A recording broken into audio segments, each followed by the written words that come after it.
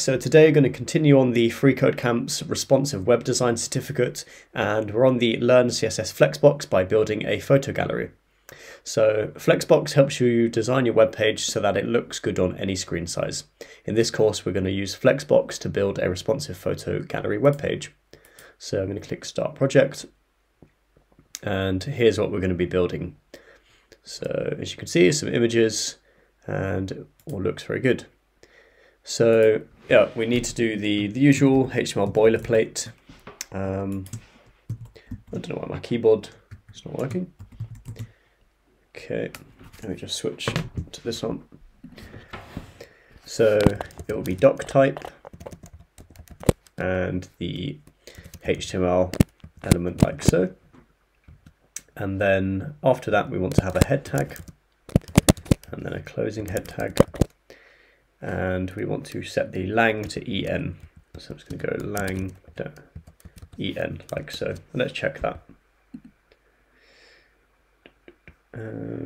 Apologies, it's exclamation point doc type. And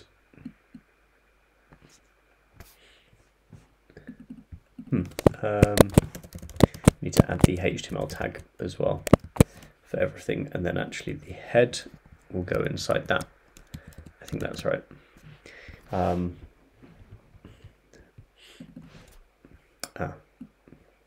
HTML should have the value of lang. Sorry, I never actually do this really, only on freeCodeCamp, so getting a bit confused. Let's see, it should have an opening body tag as well. Okay, yeah, haven't read the instructions, but there we go. So as I said, normally with frameworks such as React or Next.js, yeah, obviously they provide the default sort of HTML, head and body and all of that. So very rare that I'm creating that. And also a little trick, if you're using VS Code, you can do exclamation point and then enter or shift, and it will create all of this boilerplate for you. So yeah, you rarely have to type that out, but it's good to know. So it's just loading here.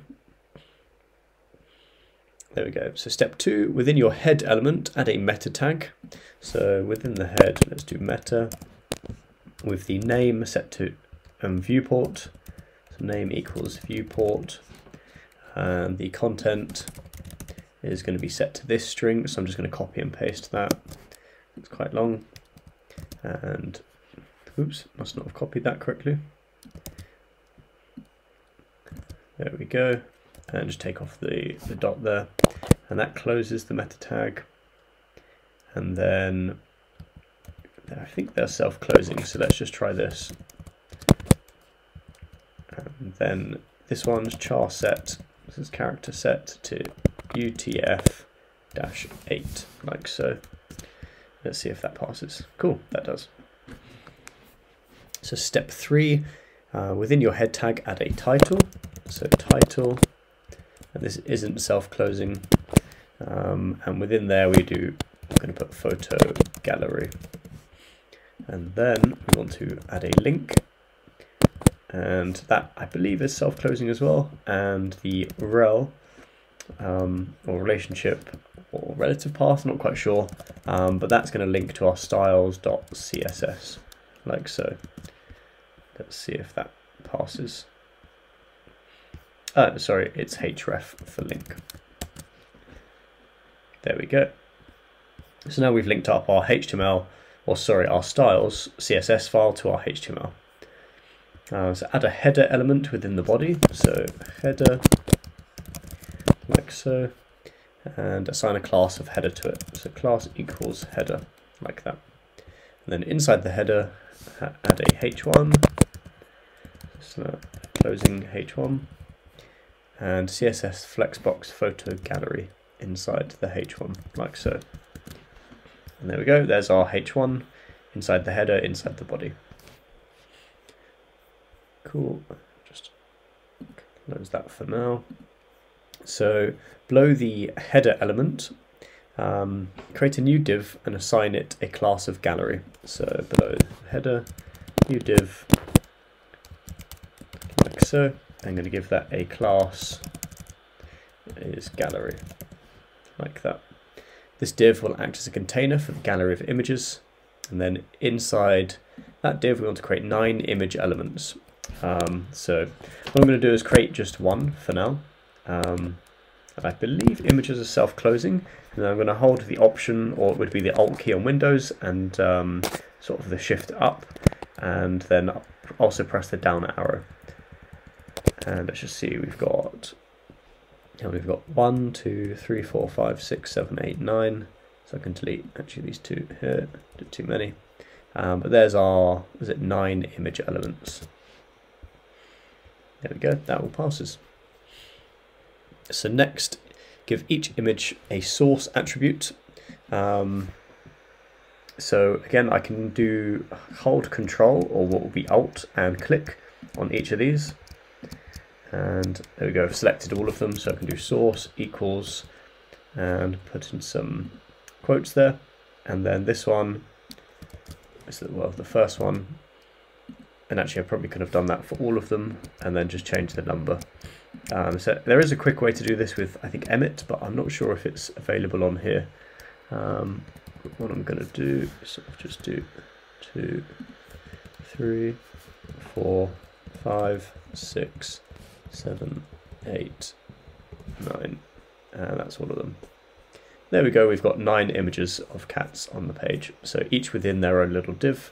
Oh no, sorry, the overall div, and just 9 image elements. There we go. So step 7, let's normalize the box model. So we do the star selector, select the sort of the whole HTML element or the whole page. Box dash sizing is equal to border dash box.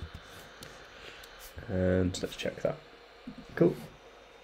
Step 8, so the images are too big, so create a dot gallery, and that's going to select our gallery image selector and give it so that's the gallery, and then if you remember, we can then do image, and that's the image within there. I believe, let's try that. So give them the width of 100% and a max width, 350 pixels, and then the height will be 300 pixels, like so. So there we go, there's the images scaled out a little bit. Step 9, remove the margin from the body. So let's just do that. So margin will be equal to 0. The font family is sans serif, and we'll give it a background dash color of this hex code here. So I'm just going to copy and paste that. I just need to add in the hex there. Let's check that. There we go.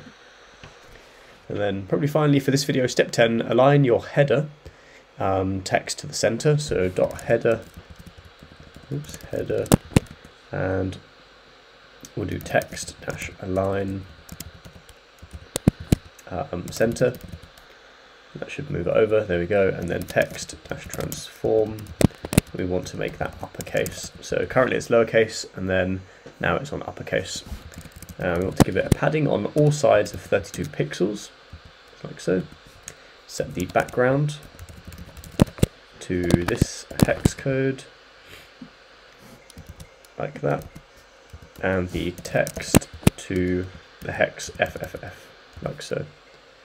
And then finally, oh sorry, that would just be color, so it's the color of the text. And finally, we want a border dash bottom of 4px solid, and then this hex code here. So I'm just going to grab that. And that should all be okay. So there we go. Perfect. Cool. Well, thanks for watching. I hope that was helpful, and look forward to seeing you in the next video.